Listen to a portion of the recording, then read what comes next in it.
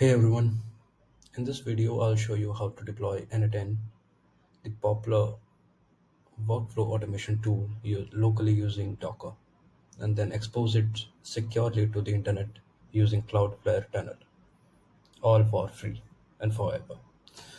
So before we begin, make sure you have these three things ready, like firstly, Docker installed on your local machine, a registered public domain, and a Cloudflare account with your domain added.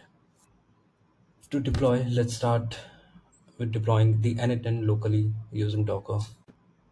Open your terminal and run the following command: docker run -it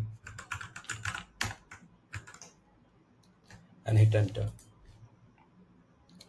This command maps port 5678 and saves your workflow file.n8n directory. As I have already set up my n8n and it's running locally, you can see here.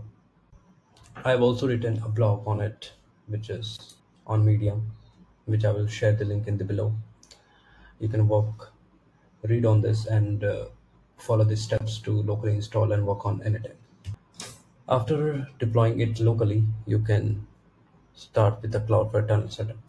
Just log into your Cloudflare account, then go to Zero Trust in the left sidebar, click on Networks, click on Tunnel, and as you can see, I have already created a tunnel, but let me just walk you through the steps.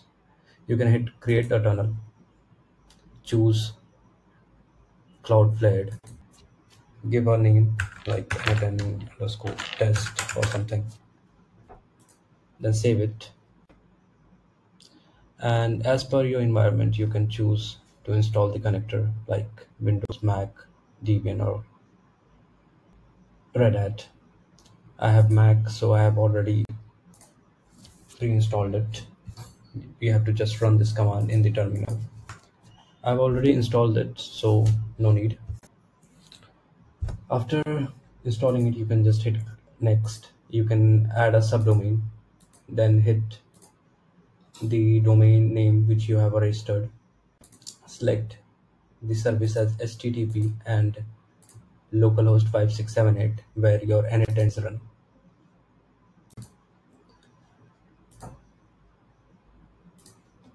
And then complete the setup. As I've already set up, I don't need to set up this one. So let's go back to the tunnel. And as you can see, this one is healthy and running for 4 hours, which I have already set up and is working. And my workflow is currently working on this one, n8n devops.vault. So now we have configured all n8n with the public domain.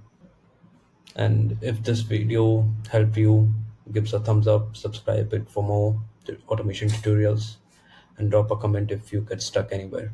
Thanks for watching.